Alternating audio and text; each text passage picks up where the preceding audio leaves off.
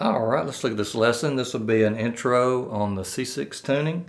It's kind of a swing or western swing sound. It's pretty easy. I guess it'd be an intermediate to an advanced. So if you're playing it, we're in the key of G. You go from the 1 chord to a 1 diminished to a 2 minor, which would be A, to the 5 chord, which is D. So that's the basic chord progression. So there is a backing track and tab available for this lesson at patreon.com/stillpicking. And that'll be available for tier 2 and 3 supporters. Okay, so let's look at the first part of the intro. It's going to go like this. Okay, so go to your 5th fret, play your 8th string at the 5th, play your 8th string at the 7th. And we're walking right up. You play your 7th string here at the 7th, play your 6th string at the 6th, and then slide it up 1 fret to the 7th fret. So now we've got this. Play your 5th string now here at the 7th fret. Okay, so that's the first part.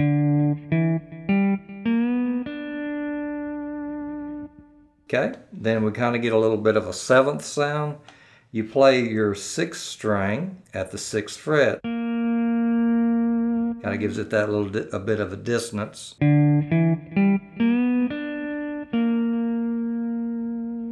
Okay, then we go back to the 7th fret. Play 7, 8.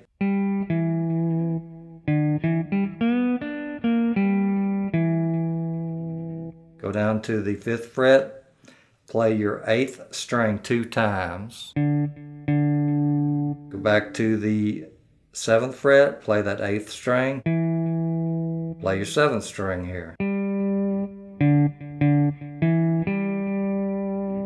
Okay?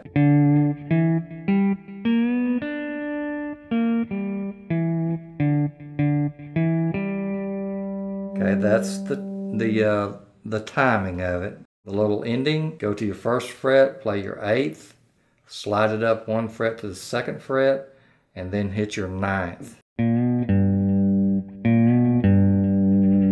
Okay, so it's...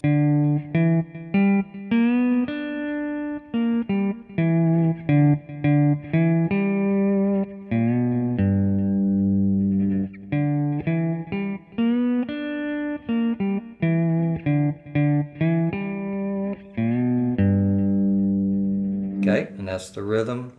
And like I said, it's probably an intermediate to advanced, but you can work it out and get it. Alright, so give it a try and let me know what you think. Hope you enjoyed the video, and if you did, please hit the like and subscribe button. And you can also support the channel by hitting the join button. Just want to take this opportunity to thank our supporters on YouTube and Patreon, especially our tier 3 supporters, Jim, M. Medlock, William, Philip, Webster, and Arthur. So again, thanks to y'all, and keep picking.